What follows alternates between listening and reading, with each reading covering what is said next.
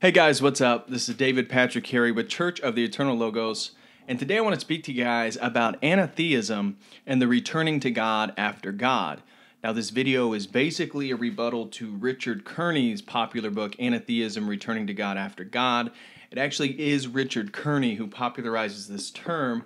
However, in this video, what I want to discuss is how the paradigm, the worldview, the presuppositions that Kearney is arguing from are exactly in direct opposition to what we discuss on this channel, Logos Theology, the returning that a lot of us are going through a movement, a shifting from what would be deemed as sort of spiritual but not religious or progressive worldview rooted within the liberal Western tradition towards something much more traditional, rooted within Christianity and its understanding of epistemology and ontology and anthropology, especially Logos Theology.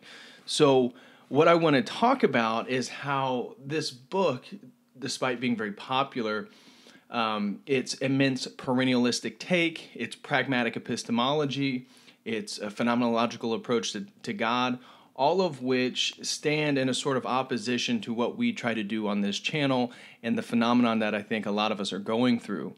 So even in my previous video, I highlighted Logos Rising and Justin Bieber, PewDiePie, and Kanye West as sort of indicators of culture shifting and the recognition of Christianity in certain ways, which eventually are going to lead people to more traditional morality and understanding of the world. So what I want to discuss is this book, but also why I think it's in opposition to what we do on this channel and what a lot of us are going through. So to begin, Richard Kearney is a very prominent philosopher. He's an Irish philosopher over at Boston College. And this book was written in 2010, 2011. So it actually, my argument would be, it was written before what we're seeing, this sort of cultural shift that I certainly think, I'm not trying to include the president, Donald Trump, or anything like this, but I think 2016, 2015, 16, 17 has been the shifting point in a lot of people's lives in terms of a re-recognition of traditionalism, a questioning of the cultural values that are kind of being shoved on us, which is sort of relativism, man becoming God, all these things that we discussed in previous videos, magic, paganism, pantheism, worship of nature through climate change, all this stuff, a new religion, which includes a new morality and ethics, that a lot of the stuff that's kind of being pushed on us and forced upon us by the oligarchical institutions is sort of embedded with what he is trying to present to us and a re-recognition of God. So in this book, for example, he absolutely does away with metaphysics, which metaphysics are essential to what we talk about in this on this channel. Logos, logoi, all these things, understanding what the logos is, how that works in terms of a worldview, the essence-energy distinction. All these things are critical to our metaphysical understanding of the world and God and all this stuff. But he also he's essentially kind of picking up on the Frankfurt School tradition, and there's no doubt that he's a critical theorist. So this is kind of a whole another bag of worms, but if you guys are familiar with the Frankfurt School and which was a early 1900s academic kind of circle over in Germany that was basically a new critical understanding of Marxism and then using social theories to insert this new worldview as a sort of academic critical lens upon the Western world. So a lot of what I dislike about the academy is its immense embeddedness within the critical theory of the Frankfurt School. So he is absolutely working out of the critical theory. And one of the things that the Frankfurt School was trying to do through their criticism of capitalism and then Marxist-Leninism, even though they were pretty much Marxist, they just, it had a new valence. Their critical theory had a different valence, but it was a sort of Marxism, though they're critical of Marxism-Leninism.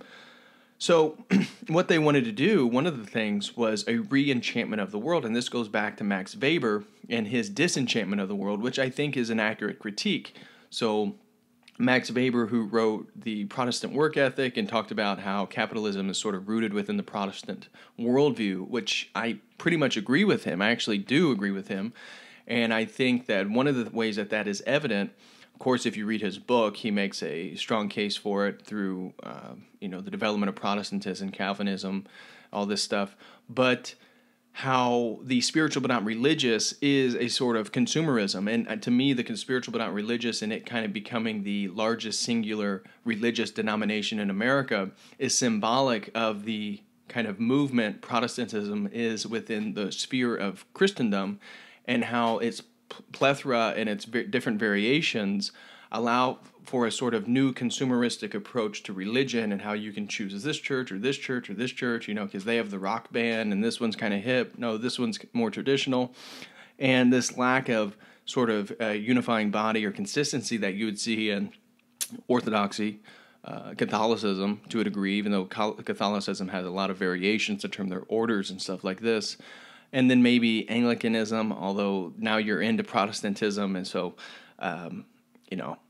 maybe not Anglicanism, but you can see the traditionalism there within Anglicanism. What I'm trying to point at is the spiritual but not religious and how they appropriate from all these different religious traditions, Hinduism, Buddhism, Taoism, Christianity, Judaism, Islam, whatever it is, paganism, shamanism, is reminiscent of the capitalistic, consumeristic impulse that has been moving through Protestantism and now has emerged in a sort of spiritual but not religious, where this consumeristic tendency is still at play. So I do agree with Weber to that degree. And I also agree with Weber in the disenchantment of the world. This is one of his big theories, that the Industrial Revolution, capitalism, has altered scientific rationalism, has kind of altered the way in which we view nature or the world, and has disenchanted it so I disagree in the terms that this leads to the idea of God of the gaps and how science is sort of filling in places, and therefore theology has to kind of maneuver around science because it's giving answers that are radically altering theology or something like this. I disagree with that. However, I agree with the general tendency of Western civilization, the liberal tradition, post-Enlightenment, has been a continual disenchantment of previous things that we found valuable and sacred. So the Frankfurt School in the early 1900s, one of the things that they wanted to do was figure out a way to re-enchant the world. And this is exactly what he's picking up on. So this anatheism for him, one thing that is directly in opposition to us is he claims essentially you have to do away with God. So I know this is a sort of play. So he's talking about returning to God after God, yet he doesn't allow for any transcendence of deity. In fact, he argues multiple times in opposition to deity. He claims that the transcendent, omnipotent God has been a ruinous influence. And I will read that full excerpt from this book. That's page 53. But he claims that any sort of transcendent, omnipotent, self-sufficient deity is dramatically negative in terms of our worldview and has been an immense negative in terms of history. So he is arguing, well, the reason he believes it's an immense negative is because he has this erroneous idea that theodicy, so theodicy is just a term, a theological term, trying to account for the existence of evil, right? And so you'll see a lot of atheists try to talk to religious people and be like, oh, you believe in God. Yeah, well then why does evil exist? Or how did the deaths in Soviet Russia exist? How in communist China and Nazi Germany, you think God willed all that? Well, it's a really dumb claim because we believe in free will, and therefore evil exists in the absence of God or the absence of following God's will, which is the divine order, which is the logos, right? So for us, well, we have the free will to either follow God's order, the logos, Jesus Christ, or we don't. And anytime you choose or behave in a way that is inconsistent with God's will or God's divine order or traditional morality, well, that is what we would call a sin. So it is not theodicy is not a big problem for us. Theodicy is just the fact that human beings have free will, and therefore evil exists because humans choose evil, sinful things consistent with their own personal desire and will. This is what magic is all about, performing rituals, doing things to acquire things that you want, your own pleasures, your own fantasies, whatever you would like to manifest in the world. You can do that through sort of magical conjuration and the help of spiritual entities, which Christianity recognizes and I think is the underlying default religious position that's trying to be pushed by oligarchical institutions. It's sort of this naturalistic paganism that's undergirded by real magic, I would argue. But he feels because if evil exists, therefore it disproves a transcendent, omnipotent God, is absolutely anti-theological. I mean, despite this guy being a very prominent philosopher and recognized by, many around the world, it's almost laughable when he tries to do theology. So that's just one example. Now, this whole book is a sort of what I would describe it as the general religious worldview he's trying to paint as a sort of atheistic progressivism with God found in the world through experiences of awe. So that's basically what he wants, is that God, the transcendent deity, has to be dead, and that divinity or the sacredness of the world is encountered, and that's why he uses such a phenomenological approach, is encountered through direct experience with everyday life, and that awe, that immense feeling, is where we would encounter with God or the sacred or something like that. So, and you can see how this is a sort of continuation of this placing epistemology or truth within a sort of emotionalism, right? And that's part of this whole critical tradition.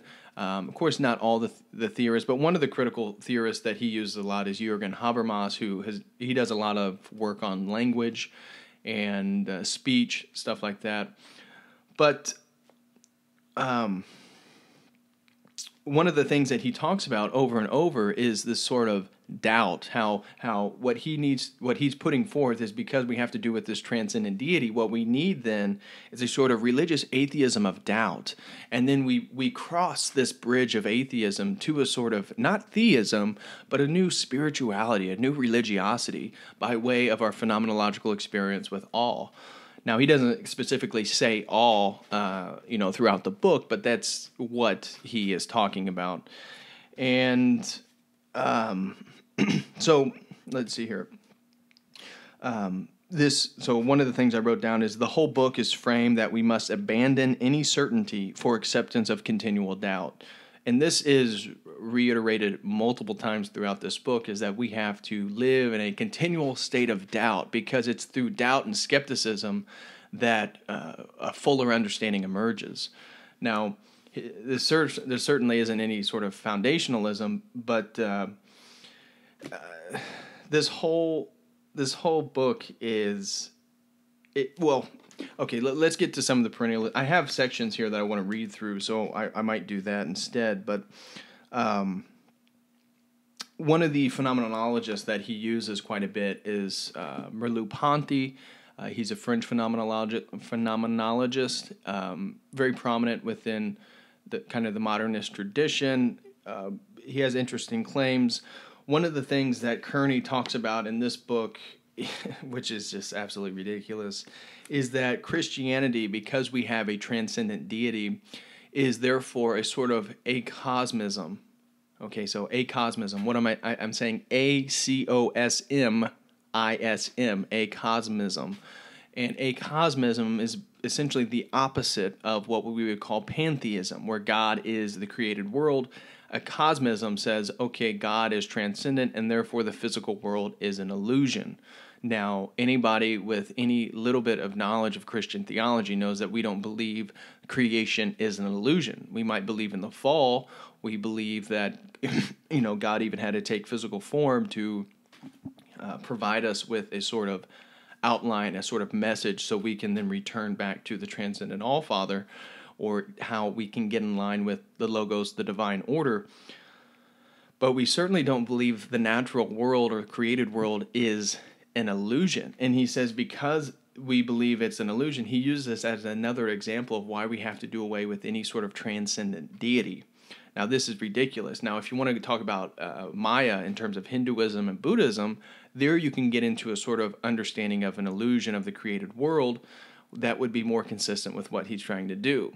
However, what he's trying to do is he already has an endpoint, and he's trying to bring all theology and religion back to his endpoint. And that's why he uses such a perennialistic approach. He uses a pragmatic approach to truth. In an excerpt that I'll read real quick, he talks about how truth isn't some abstract thing that we discover. Truth is what we do, which is basically the definition of truth from the pragmatic tradition. Pragmatism is the sort of philosophical export from America, starting with Charles Sanders Peirce, and then, of course, William James, and then John Dewey is one of the more modernist figures within the pragmatic school that's very popular. Now, this sort of pragmatic understanding of truth is really just another form of relativism, because from my opinion, the way I would describe epistemology within the pragmatic tradition is that it's really just a functionalistic relativism. So truth is whatever is functional or convenient or adequate for that particular instance. And so from the pragmatic understanding, because the world is continually changing, therefore truth must be continually changing, because truth is always reflective of what is functionalistic and what is appropriate for that place, time, and setting. So pragmatism itself, which sadly is the major export of America, and you can see how relativism is rampant within our own society, because this is the undergirding philosophical understanding within our culture is a sort of pragmatism. And it is, to a degree, in opposition to Christianity. So he is rooted within the pragmatic tradition, and then he uses the phenomenological approach, as I already mentioned, as the main interaction between you and God. So there is no sort of logos theology where we are interacting with the divine mind, and that through reason and logic we can start to make arguments, debate other people, and find through logic God's direct or ideal order. And that therefore through the logoi of the logos we can start to understand God, and the logos is Christ, so it's through Christ that we can actually understand the transcendent Father. He totally rejects this, and he actually, at one point, he uses the instance of when Christ is being crucified, and he, kind of moans, I'm misquoting this exactly, but essentially, God, why have you forsaken me? Or Father, why have you forsaken me? He uses this as an instance to show how ridiculous the omnipotent, transcendent Father is, because even his own Son he abandons, something like this, which, again, is a total misunderstanding of Christian theology, because he believes Christianity is acosmistic. I know that's a weird word. Therefore, Christianity is nihilistic. This is literally what he's arguing, which from our perspective is totally ridiculous, right? How can... For us who actually return back to Christianity through logos theology, through an acceptance or an interest within traditionalism, I know for me personally, but I would argue for a lot of you guys, it has actually been very meaningful, and has brought a lot more meaning back to our daily lives and the way we approach things and how we understand our own morality and how we treat people. And so this idea that Christianity is nihilistic is absolutely ridiculous. I mean, that's crazy. I don't even know how you could get to that point. But again, being rooted in the critical theory, being rooted in modern philosophical tradition, being rooted in the liberal paradigm, pragmatism, perennialism, you can see phenomenology, you can see why he is doing kind of what he's doing in terms of his academic project. Now, he uses a bunch of different scholars. I mean, this book is very well written. So I do say it's very, very well written, and it's very well referenced. And this guy you can tell he's a philosopher. He's read a lot. He knows a lot more than I do in terms of various individuals within philosophy. One of the people that he talked about quite a bit that I need to read more on is Kierkegaard. I have not really read Kierkegaard much at all and don't really know a whole lot about Kierkegaard. So that's one thing that I need to do for my own. But he talks about Julia Kristeva. He uses her. And in fact, I think that's who he wrote his second book with, The Art of Anatheism, with. Now, Julia Kristeva, she's another post-structuralist, French intellectual. She's a communist. She's a feminist, and she's a big proponent of critical theory. Now, and whenever you hear critical theory, that's rooted back to the Frankfurt School. And if you're not familiar with the Frankfurt School, just type that in YouTube or Google, and you can learn a little bit more about it. And it's the Frankfurt School that's essentially hijacked the humanities and the academy. And this is, it's more complicated than this, but the sort of dialectic or the tension you're seeing within higher education between the STEM programs and the humanity is rooted within STEM having a sort of worldview in which numbers, language, it really does map onto reality. There's real truth, there's ideal form, engineering, technology, all this stuff is based on these presuppositions, where then at the other side of the academy within the humanities, they're basically trying to do away with all these things. Now, like I said, critical theory and the critical theorist tradition is a little bit more complicated than that. Postmodernism certainly takes critical theorist understandings, but then it's sort of a new strand of all this stuff, but still emerging out of French intellectuals, where a lot of this stuff comes from, even though the Frankfurt School comes from Germany.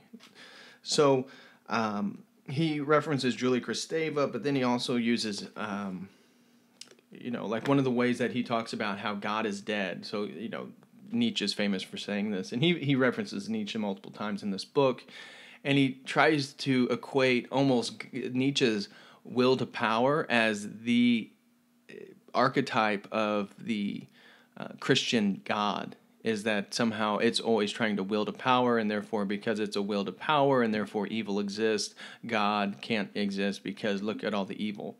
It's really, really poor theology. But at one point, he talks about the Holocaust and talks about how God is dead because the Holocaust occurred. And he references multiple Jews talking about God from there. And then he goes into Levinas. He goes into Derrida, both of which are Jews. He goes into Bonhoeffer, who's a famous Christian theologian from the 20th century, and Bonhoeffer was known for his sort of religionless Christianity, which was certainly picked up by the liberal progressive end of Christianity and the theology that's happening in the academy. And so you can see this religionless Christianity. Of course, that's what he's promoting. He's trying to do away with God and essentially just root spirituality in phenomenology of everyday world. And then he uses Paul Ricoeur. Now, Paul Ricoeur is very prominent. He was a Protestant. He's a very prominent theorist, if you will, within the academy because of his hermeneutical approaches. So he did a sort of hermeneutical phenomenology in which one of the things he's famous for, and you guys may have heard of, is called the second naivete. And his second naivete is a sort of hermeneutical approach to text in which you abandon everything you previously know about it. So the author's background, biological or biographical information, maybe the historical context of the text, anything like this. You do a second naivete where you are naive to all those things, and you take a second reading where the symbols of the text then are reflective of yourself, and they're educating you on your own self, and therefore that's where the meaning of the text really is. You can see how that is a sort of postmodern relativism where we're rooting meaning totally in the individual, and there's not meaning or truth out there in the objective world. Paul Ricoeur is very popular within the academy, and even though he's not what you would consider a postmodernist or anything like that, you can see how his hermeneutical approach to his hermeneutical phenomenological approach is, one, consistent with what he's trying to do in his book, but allows for the individual understanding of meaning to become primary, which is sort of like the postmodernism that your truth is my truth. We have different truths, but every truth is equal, and therefore because everybody has their own truth, objective truth doesn't really exist. You can see how, even though he's not a postmodernist, Paul Ricoeur, his hermeneutical approach kind of leads to that understanding of the world, and that is why he's so popular within the academy. So he uses Paul Ricoeur, he uses Bonhoeffer, Derrida, Levinas, Merleau-Ponty. These are the people that he references over and over, Kierkegaard, Nietzsche. So I wanted to go through here and highlight my contentions with this book. So, for example, here is the section where he's discussing a sort of pragmatic truth, okay? So we are speaking here in some of the moment of truth as troth, where we do not know the truth, but we do the truth. Facere veritatem, as Augustine put it, orthopraxis precedes orthodoxy, trust precedes theory, and action precedes abstraction.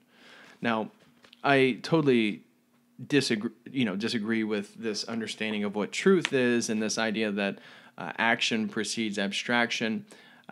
There's interpretations of that I guess I could get on, but what I feel like he's trying to do is, again, root truth in action, which is related to pragmatism and phenomenology, right?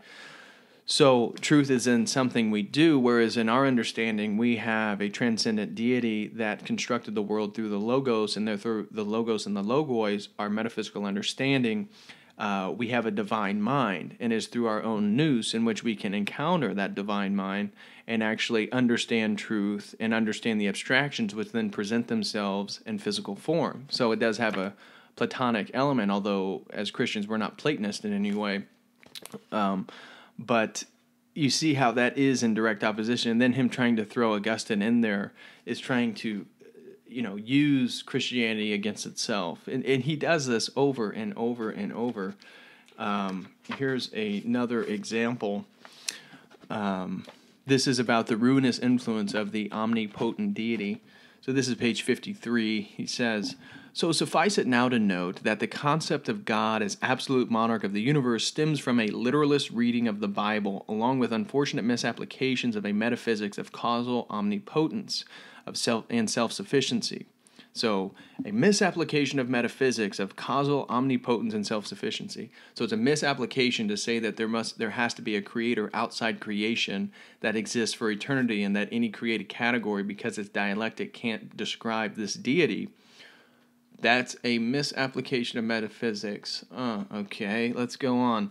This has led to the ruinously influential notion of theodicy. Like I said, theodicy is the idea of the existence of evil and accounting for the existence of evil, which is pretty easily to do within the Christian paradigm because we have free will, and therefore we can choose to not do God's order, and the absence of God is evil. That's how evil exists. It's the absence of God, or the absence of God's will or God's divine order. So this has led to the ruinously influential notion of theodicy, namely the belief that God, as sovereign, as immutable emperor of the world, exercises arbitrary and unlimited powers over his creatures. Everything, even the worst horrors, could thus be justified as some divine will, the ultimate will to power. And you see what he's doing there, and it's just so nonsensical. I can see why intellectuals like this book, is because he it's very deep, it's very rich with philosophy, with academic history and references and stuff like that. But it's essentially just painting the presuppositional paradigm that the academy already works in, this sort of relativistic, modernist, liberalist tradition. And it's just so funny. Okay. Let's see here.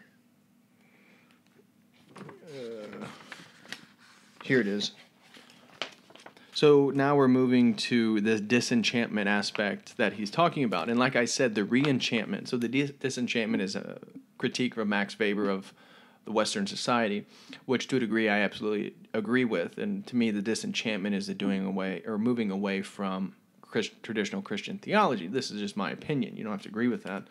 But what he says here is, strictly speaking, then, Anatheism is neither anti-theism nor anti-atheism. Oh, okay. This middle category where essentially you take no position.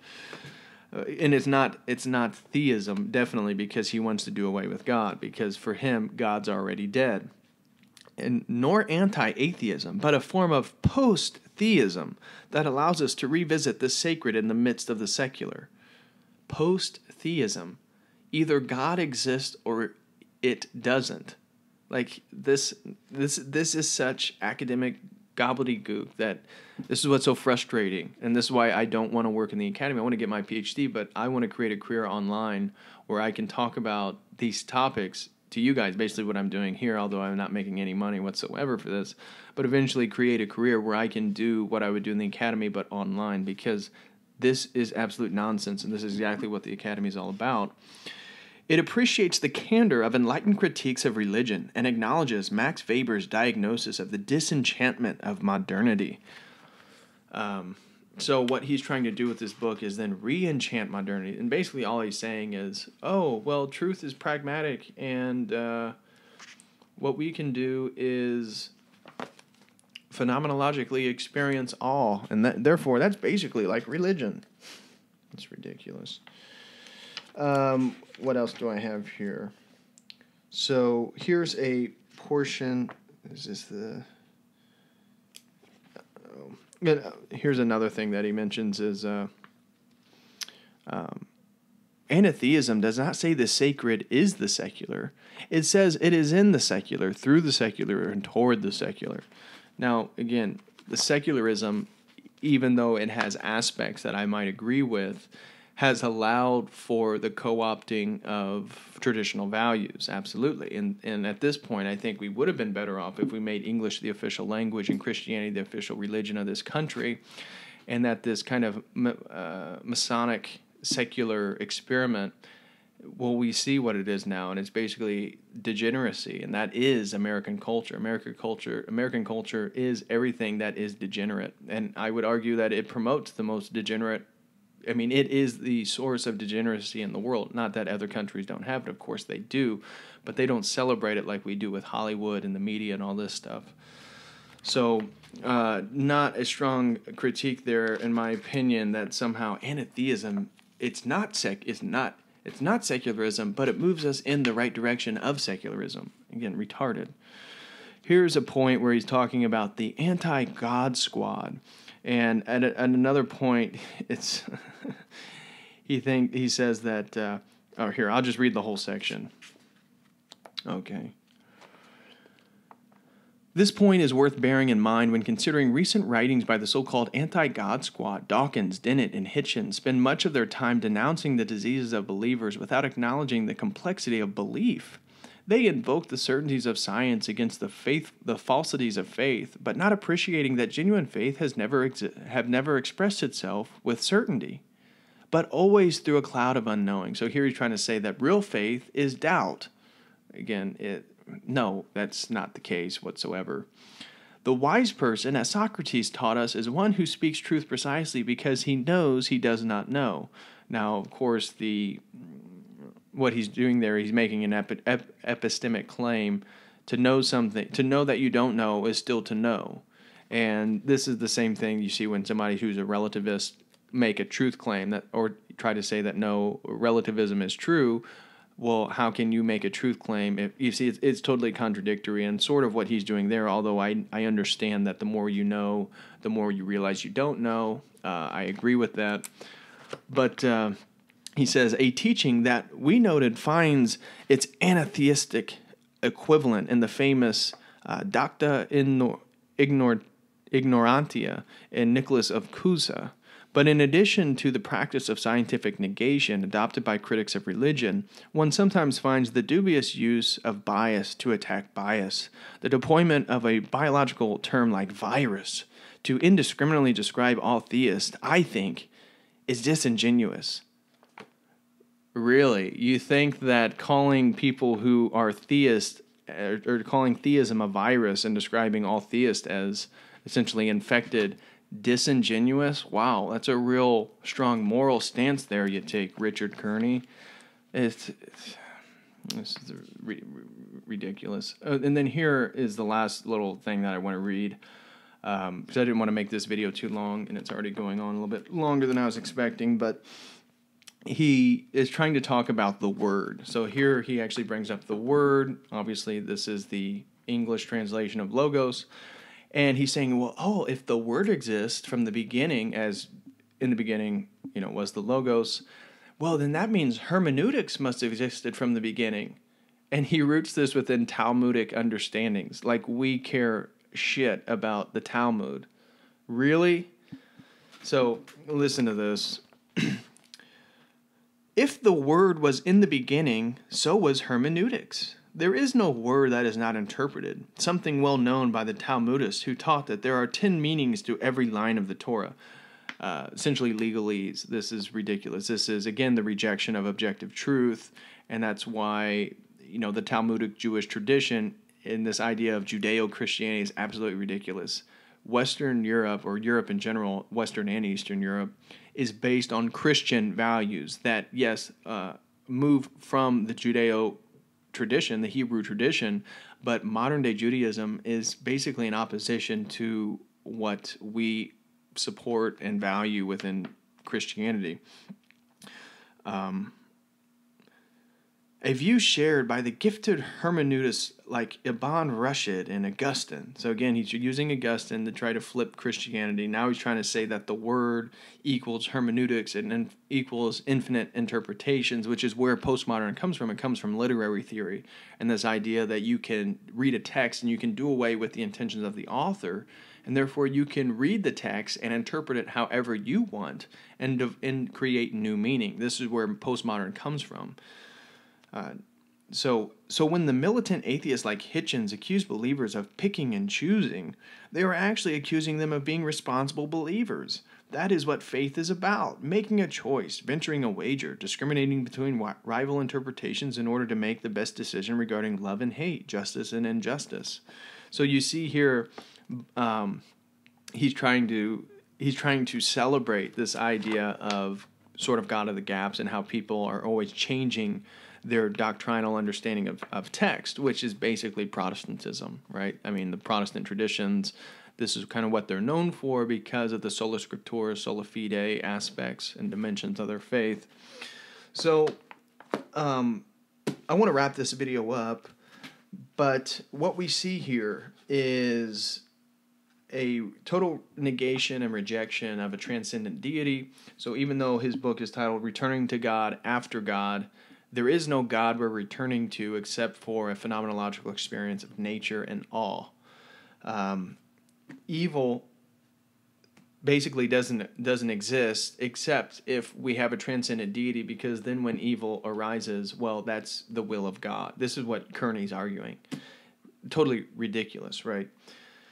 Evil occurs in the absence of God, not because of God's will. This thing pretty much supports a pragmatic understanding of truth, which therefore means it's sort of functionalistic relativism.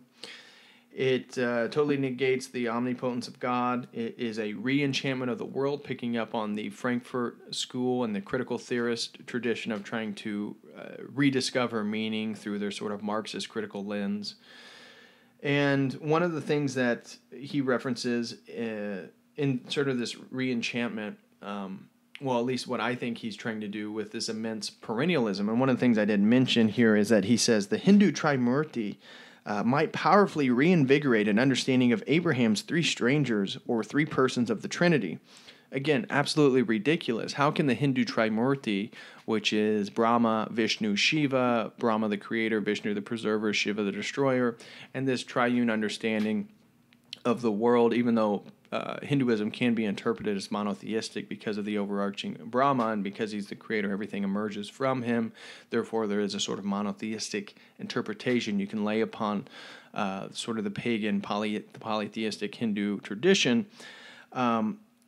That is totally different from the idea of a triune deity with one essence and three persons. That's totally different from a transcendent all-Father that's mediated through his begotten Son, the Logos, which then represents all these different dimensions, these non-physical dimensions of reality. And it's through these non-physical dimensions that the physical dimension is actually organized. So definitely aren't the same. The Hindu Trimurti is not going to reinvigorate our understanding of the Trinity. I think most people don't even understand the Trinity. And it certainly doesn't reinvigorate Abraham's three strangers or the three angels that he hosts within his house.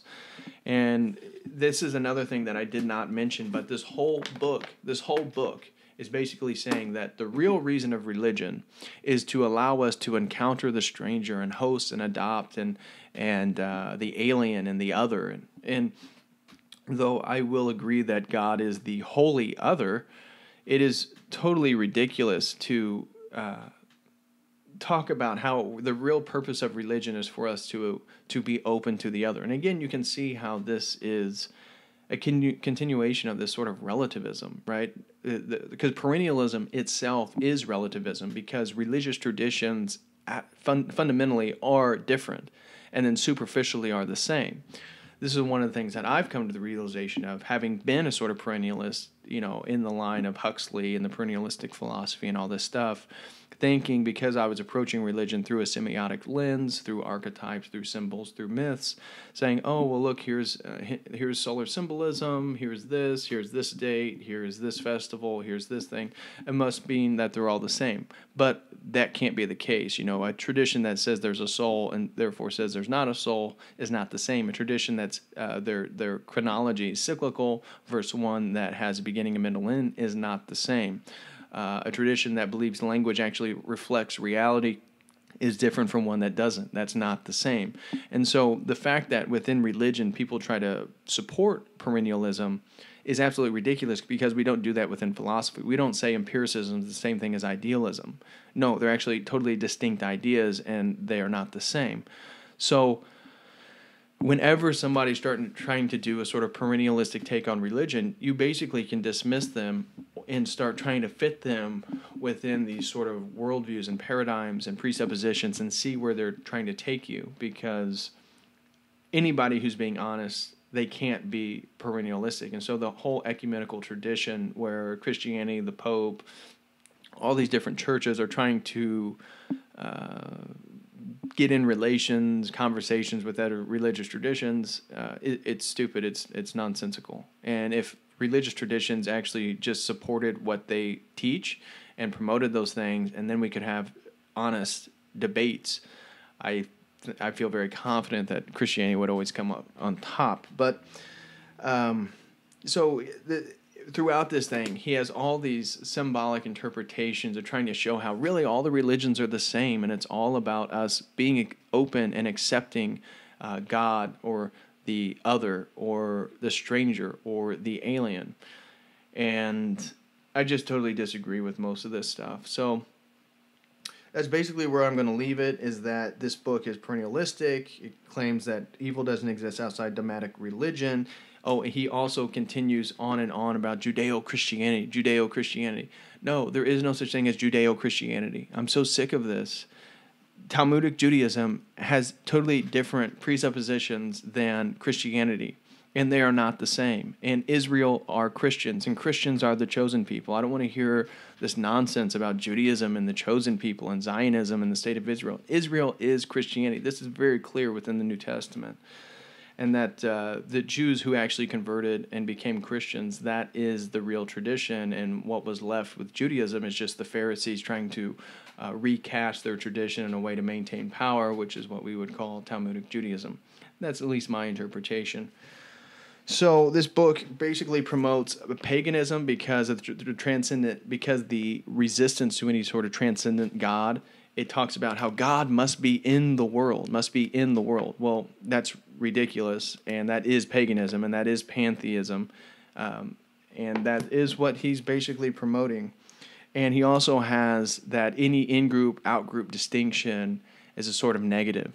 And so you can see this lack of any sort of boundary, any in-group, out-group boundary related to a sort of undergirding relativism and a doing away and a dissolution of boundaries, which he's already been doing throughout this whole book. So, in summary, this entire book, I think, stands in opposition to the reason why so many young people, millennials and Gen Zers, are returning back to Christianity, back to traditionalism, rediscovering meaning, rediscovering truth, rediscovering family and values that are real and that are centrally important and that are what you're going to think about when this life passes by, essentially. It's going to be about your relationships, your children, your parents, your family, and the good that you did, how you treated people. And so for us being Christians, we're all judged after our death. And this is true with all religious traditions. If you want to get in perennialism, I mean, even to get out of moksha within Hinduism, you have to be judged to a degree.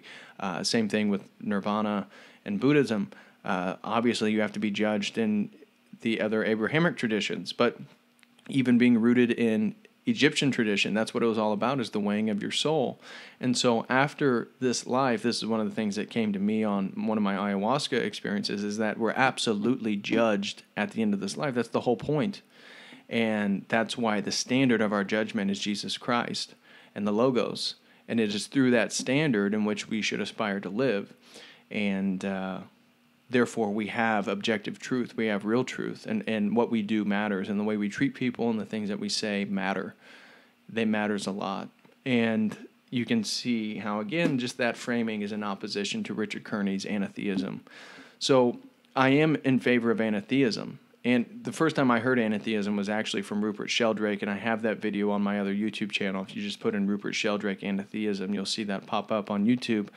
But I do support Anatheism, and I like using that term, and I think us young people who are returning back to Christianity, who are using Logos theology to rediscover meaning in the Western tradition, to use Anatheism as a real term, but to understand what all this stuff means, and be on the lookout for people like Richard Kearney or the whole kind of academic critical theorist tradition. So with that being said, I'm going to conclude this video. Thank you guys for watching. Thank you guys for supporting me. Please let me know what you guys think in the comment section below. I greatly appreciate everything you guys say and the feedback that I get.